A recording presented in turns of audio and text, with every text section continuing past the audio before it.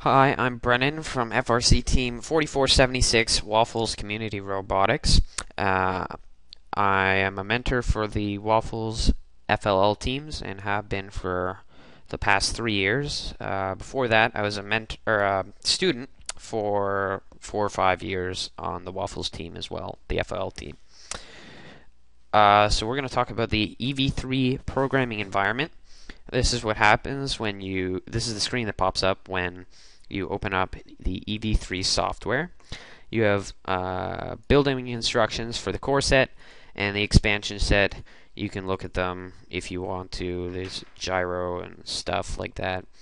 And the other thing that I wanted to point out is the Robot Educator, which has somewhat limited videos about things that the robot does. You can click on it further and look at some of the more detailed programming things about not just programming but hardware or tools that the EV3 software comes up with.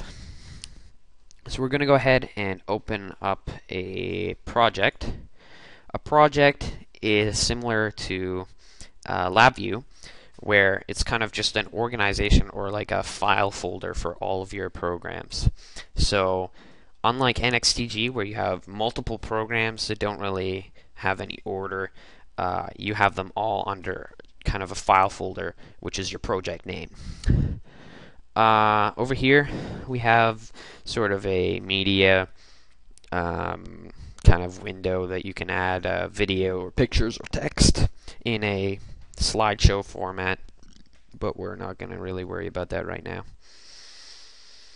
now. Over here, we have all of our blocks. The green is kind of the basic blocks, standard ones.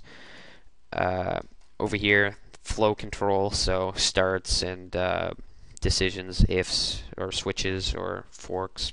Sensors is yellow. Red is kind of data operations, so variables, math, comparison, stuff like that. Blue is really advanced stuff if you want to get into serious things for not just, some of it's not really legal for FLL, but some of it is, I suppose. And then the light kind of teal color is for my blocks. Over here, we have our project settings. You can name your project. You have all of your tabs with variables, my blocks, sounds, images, etc., etc. It'll display all your things that you have under each of these categories, and you can delete, copy, or add things. You can also add media, both the project picture, so that when you're opening it up in the main menu, you have a project picture, and project description and other assorted media, I suppose, you want to associate with your project. So back to the main screen. Up on the top right, we have the cursor, which is the same. You move around the block, and pan, you move around the screen. And you can also add comments.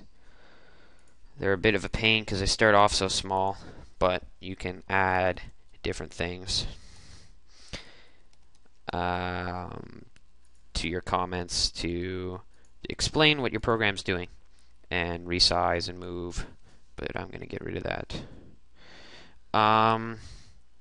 Also, you have your save, your undo and redo, your zoom out, which is a new feature, so you can zoom out, kind of look at a bigger picture of it, or zoom in, and you can reset the zoom to the original state. The other thing that we have down here, this is your download button.